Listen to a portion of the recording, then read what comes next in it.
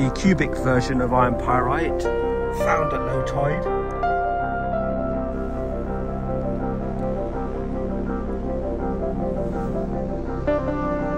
So look down here in the rock pool, I think I can see a ichthyosaur backbone there.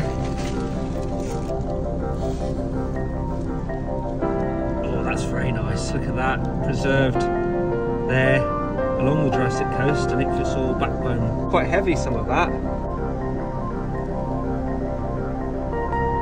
Okay, spot the fossil on my guided fossil walk with Anganishka. Can you see it? She's just going to pick it up.